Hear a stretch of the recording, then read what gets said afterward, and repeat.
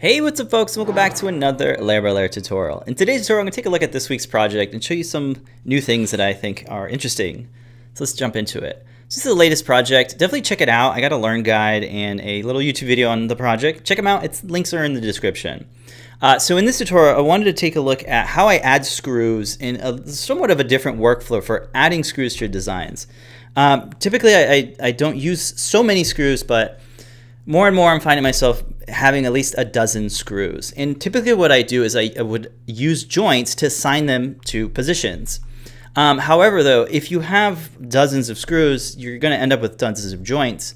And if you have a bunch of joints, it can be hard to filter through them if you don't name them. So I tried to look for a different workflow on one way to reduce the amount of joints and really to kind of keep my timeline nice and tidy, looking for a different workflow for adding screws. So here's what I came up with. So let's go ahead and jump into where I'm going to add the screws to this design. So I'm just going to hide some stuff and get to it. One of the ways I like to hide things is you can actually just do a shift select to select multiple components in your browser, and then using the V key I can hide and even show them. So that's how I'm doing that. I'm just going to hide everything and reveal what I want. So I got my electronics folder, and I got a PCB mount, and this is what I want to work with. I already got some screws here, but I still need to add some more screws on top of the feather here to kind of secure the feather down to these standoffs. So let's kind of jump into it. I'm going to open my electronics component, and then here you can see that I have something called feather hardware, and that includes the standoffs and the screws. And I think it's really useful to kind of have a separate kind of component folder for housing all of your screws that are kind of particular to that either assembly or PCB in this case. So I'm going to add my screws into here. I already have the screws here, so I'm going to grab them from Make Master Car. I tend to use them a lot. The Make Master Car thing is under the Insert. There's a Make Master Car button there. I use it so much so that I added it to my design shortcuts. And the way to do that is you can just type in Make. There's the Make Master item, and you can add it by using this icon. Right now it's an X because I already have it. So I'm going to click on that, bring this up. It's going to be an M25 screw, so let me click on screws. It's a metric M25, and then the length is going to be 4 millimeters. It's rather short, and I'm just going to bypass the head type, the drive type, and go straight to the material and hit plastic. That way I can get right to it. So you got a white one, a black one. I'll select the black one, and then product detail. You can get a good look at the details, threads, sizes, and it's all good. Normally when I'm importing from Make Master Card the first time, it defaults to SolidWorks, so just make sure it's a step file, right? And hit save. If you're just going to bring that in, and if you look, you can kind of move it, but I tend to not move it because every time I move it, Fusion's like, hey, do you want to capture the position? And we're going to capture the position, but I'm going to save that for a little bit later. So let me just hit OK. And then you can see here I have a capture position. I did move it, so I'm going to hit revert. So there you go. No capture position was captured yet. No positions were captured. In the browser, I have the name of the screw here. It's the ID number for Make Master Car. You can leave that there if you'd like, but I like to change it. So I'm going to name it M25 by 4 millimeters because they're a little bit shorter. So now I need to make 4 copies of this guy, or however many copies. If you need to make more than 1 copy, the rectangular pattern is a great way to do it. So I'll have it selected here in the browser, bring up my design shortcuts, type in rect, and then there is the rectangle pattern. It's already set to components because I had it selected, and then I'll select the direction. It can be whichever way you like. I'm going to do it this way. I'm going to go spread this out. For the quantity, I need 4, so I'll update that. Then I'll hit OK. Those are my 4 screws. You can see here that they're named nicely. And now I need to start thinking, okay, so where am I going to put these screws? They need to be on top of the feather here. And instead of using a joint, I'm going to use the Align tool. So let me activate the whole component so I can see everything, right? So I'm in the active component. I get my whole timeline here. Let me go to the very end of the timeline because it's there I am. You can see I brought in my screw. I did a rectangle pattern. The next thing I'm going to do is do aligns. So the align is normally under the modify drop down. There it is, align. You can add it to your toolbar here or your design shortcuts, which I have done here. You just search for it by searching for align. And there it is. So I'm going to hit align. So it's the object is set to components. You could do bodies also, just so you know. I'm going to start with selecting the bottom surface, but the edge, and you see when I select the edge, I get that little icon that lets me know it's that's going to snap to the center. So I click on that, and now I need to pick where I want it to go. So I want to go on top of these mounting holes. You could pick any circle, but I'm going to select this mounting hole, sort of the edge there. Click on that, and you'll see that it did it right away. That's really nice, because normally when you try to do it with a joint, it takes a little bit, it has to animate, right? You got this little floaty flip. I do need to flip it, so I'm going to click on that, or you could click over here to flip that. So that's nice. There is a capture position checkbox. I'm not going to select that just yet. I want to align all the screws before I capture the position.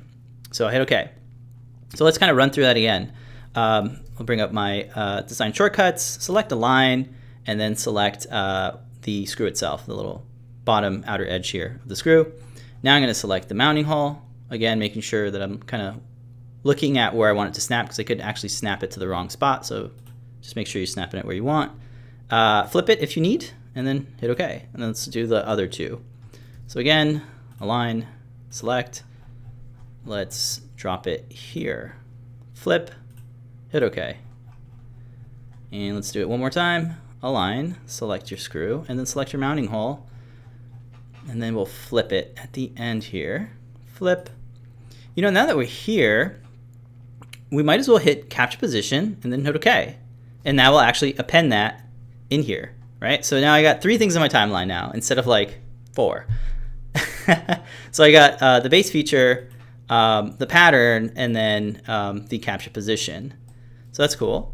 Now, one of the things though is if I start to move this, you'll see that they're not kind of grouped yet. They're not moving along with this.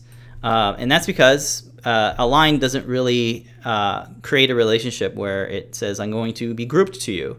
So guess what we can use to group it? A rigid group. So I'm going to bring that up in my my design sketch toolbox, and I'll click that, and it says what components would you like? So they have to be components. So instead of selecting each individual screw, I'm just going to select the feather hardware component, because that is kind of contains all the things that I want to group. So I want to group it to, well, the feather. It says, do you want to continue? I said OK, and then I can hit OK again, and now I have a 4th thing added to my timeline, which is a rigid group. So you can see here I have, now if I start to move this, everything is grouped because I told it to, which is really nice, and I can revert that capture position. But if I ever need to go back in here, I can double click on the capture position, and you have the option to move or align things. You can still move things around and hit finish position. So typically, what I would suggest though is doing that with more than just 4 screws. You can see here I have 6 of them. So if I were to do this again, I would have done these 8 screws and would have only 4 things in my timeline, maybe 5.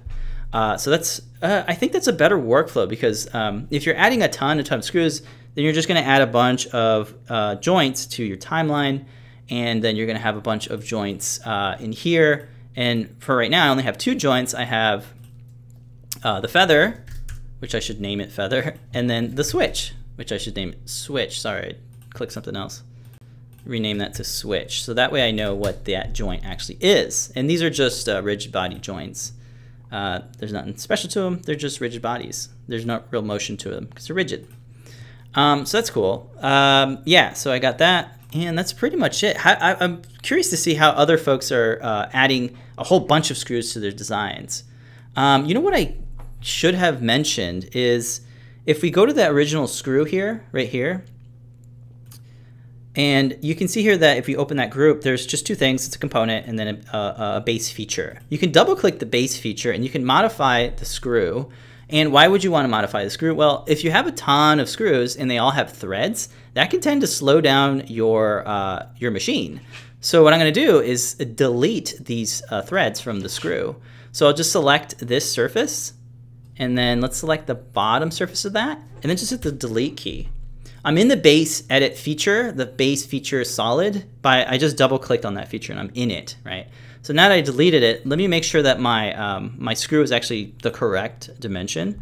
The radius is 1.25, which means the diameter is 2.5, perfect. Another thing I like to remove is like the chamfer. I don't really need that, this is the extra detail. The more geometry you have, the more kind of slower it's gonna be.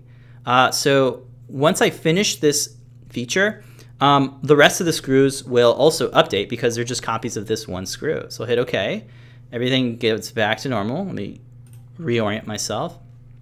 And now I have a little bit speedier. If I had, again, a dozen or 3 dozen or maybe 4 dozen screws, that would dramatically reduce, I think, the processing of my machine. So there you go. That is how I add screws now for moving forward, I think, to my designs. Let me guys know what you think. Is this how you add screws? Is there a different way, a more optimized way to add screws? Let me know. I'd love to hear about it. Thank you guys so much for watching. Also, don't forget to check out this project. It's a really fun one. I actually have it right outside my door so folks know that I am, well, doing a thing here. All right. Thank you guys so much. Stay creative and stay safe out there. I'll see you guys in the next one. But until then, remember to make a great day. Bye, folks.